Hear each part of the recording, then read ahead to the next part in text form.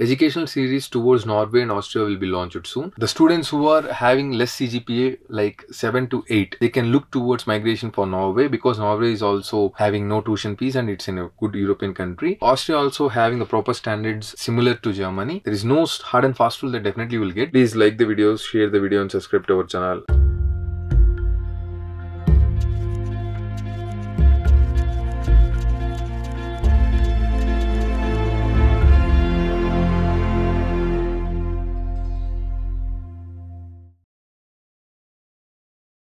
Hi friends, this is Shareef Reddy, co-founder at ITSMYMASTERS LLP, and this is Ahamed Shareef, co-founder at ITSMYMASTERS LLP.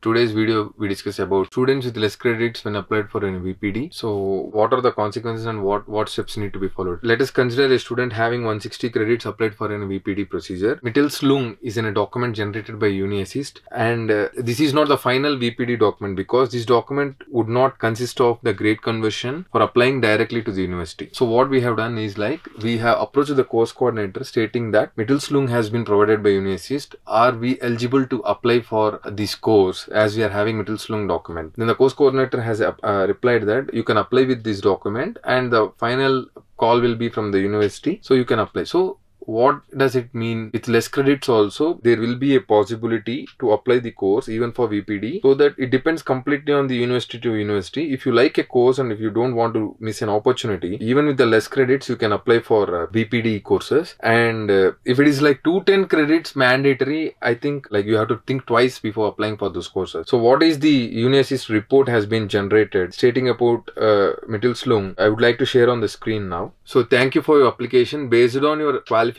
we can't issue a preliminary review documentation VPD. We will be making the results of your evaluation available to the university where a final decision will be reached regarding your admission. So they can't make a preliminary review documentation, but they can forward this evaluation to the university. Explanation of our evaluation. Your undergraduate degree meets the formal requirements for the admission to master's program in Germany. According to the guidelines from the Central Office for Foreign Education, however, the content of your degree requires additional assessment by the university. So even though your grade, you are eligible to the master's program, additional your degree assessment need to be done by the university. So they are providing Mittelslung. Please include this letter in your application to the university. The UniAssist application process in itself is not sufficient. For more information or additional steps in the application process, please consult the university. So you have to consult the university stating that you have got Mittelslung VPD document and you have to apply for the course coordinator, and you can get the conversation and you can get the final call from the course coordinator and you can apply for the next step in the own portal using this Mittelslung or VPD document. So when you are having less credits and when you want to apply for a VPD application document procedure university, so it depends on university to university and it varies from university to university. So don't take a chance stating that you won't get in those universities. It depends upon the university's decision making. So if you are having 180 and if you're approaching for 210 also, few programs will give you extra semester to study, or few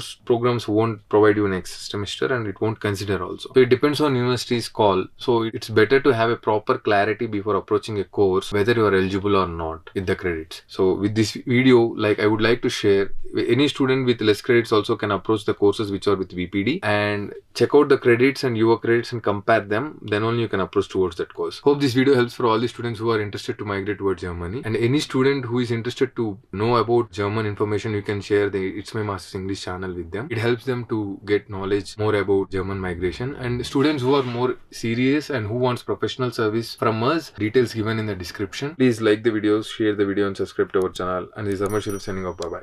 To get your visa approved, in checklist, one of the checklist is the provision of biometric photos. Usually the biometric photo size is 35 mm width and 45 mm length. Usually the biometric photo cost varying from place to place, 18 euro to 25 euro. In India, in our home country, we can get it an economic cost. The same photo can't be used every year, so change your dress color so that it can be used there. It's just a small tip.